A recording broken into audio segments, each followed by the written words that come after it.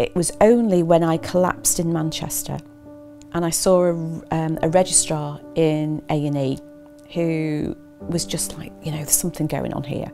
And I want you to see my consultant because I don't know what it is, but he's really interested in cardiology issues that don't quite fit the norm.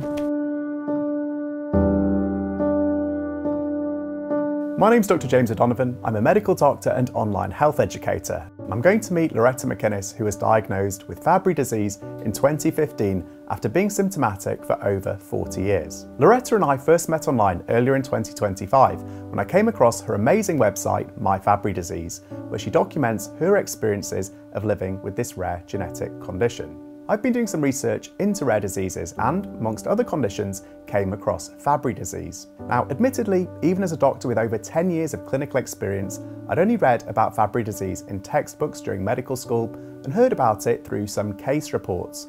But in all honesty, because it's classed as a rare disease, it was never a condition that was at the front of my mind in my day-to-day clinical practice. But it's thought there are actually 3.5 million people living with a rare disease in the UK alone, which is why it's so important to be aware of them, including Fabry disease. In fact, the more I learned about Fabry disease, I realised that many of the symptoms were things that I'd encountered in clinical practice in patients who were often labelled as having multiple unexplained symptoms. And importantly, I learned women are not just carriers of Fabry disease, but can be affected by it just as seriously as men, something which has been misunderstood historically. So, in an effort to learn more about Fabry disease, I've come to spend some time with Loretta to hear her story. So what is Fabry disease? So Fabry disease is classed as a rare disease and affects males and females. Which gene is affected in Fabry disease? The gene that's affected with Fabry disease is the GLA gene, and that's on the X chromosome. And if it is affected, the variation will result in the lack of a production of a certain enzyme. That enzyme is called the alpha GLA enzyme, which is alpha galactosidase. And that enzyme is responsible for getting rid of a glycolipid called GB3 or GL3.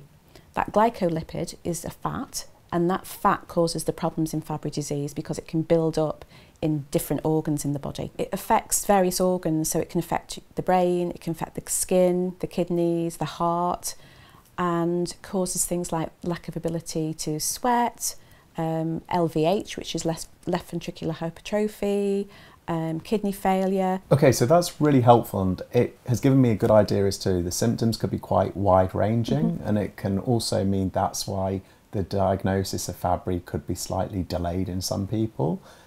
Loretta, can you tell me about your first signs and symptoms that you experienced? Looking back now, my initial signs in childhood were very typical of Fabry. So if I ever got ill, if I ever got a virus, I would have really horrendous pains in my hands and feet. I would scream with the pain, that's how bad it was. My mum took me to the doctors, and the doctor said it was growing pains. So you just get on with it. You know, you take some paracetamol and you hope it goes away, but it was horrendous. I can still remember the intensity of the pain. And I didn't really have any other symptoms that I would call Fabry symptoms until I was in my early 20s, and I started getting some issues with chest pain, angina. And when I was first pregnant with my first child, my GP thought there was a problem with my heart and sent me away to have some testing done. Interestingly, the cardiologist didn't even do an ECG. He just went, "Oh, you're too young to have heart problems. Off you go," and that was that. Right. And I do remember where very early on, when I was wearing contact lenses, and the person examining me saying, "Ooh, extraordinary! You've got some extraordinary patterns," or something like that. Again, didn't think anything of it. But now I know that corneal whorls, which are evident on your cornea, and you can see them through slit lamp tests, is a very common sign of Fabry disease. Right, that's fascinating because I actually didn't know that. So it's really helpful for me to know. Any other symptoms that people should be aware of in terms of anything to do with the kidneys or anything to do with like strokes? Or absolutely, yeah. So they were my early symptoms. I've since had a potential TIA, which I'm on treatment for now. I've got issues with vessels in my brain, which again is thought to be down to Fabry. I don't have problems with my kidneys, but some people do. So how long did it take to get a diagnosis of Fabry disease? Well, it took me over 40 years to get my diagnosis. And that was after having the horrific pains in my hands and feet as a kid. Heart issues, LVH, which is very typical of Fabry. The corneal whorls, very typical of Fabry. And it was only after I had episodes of collapse and really severe heart issues that a consultant stood back, looked at all the issues that were going on with me over the years and joined those dots, gave me genetic testing, and then Fabry disease was actually diagnosed. Wow.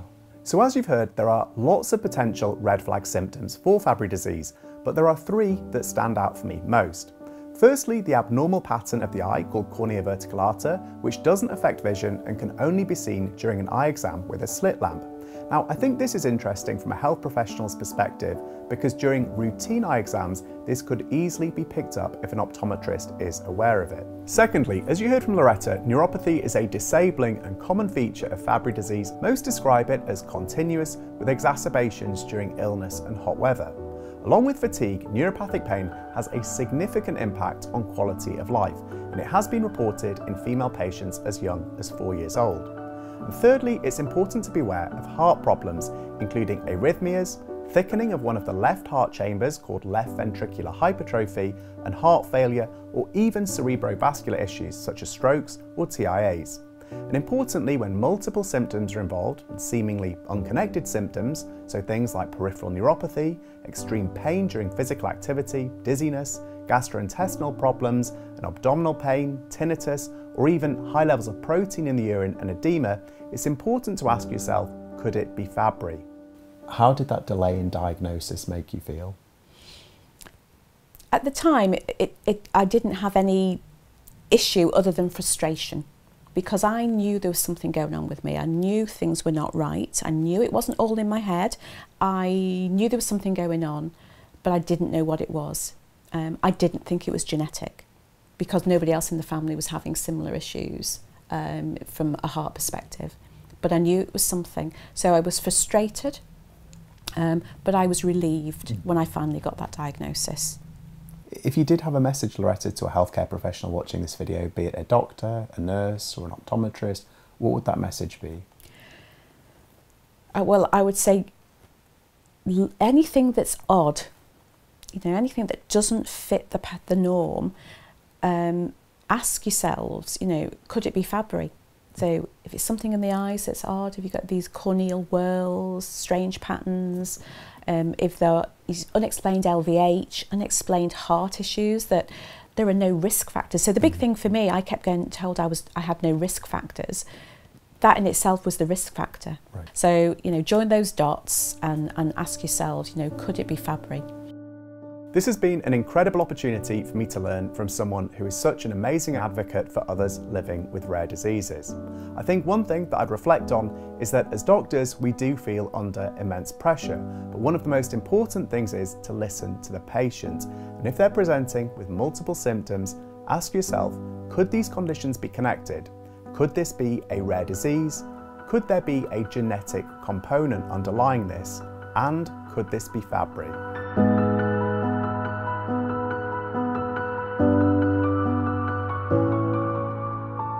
Could it be Fabry?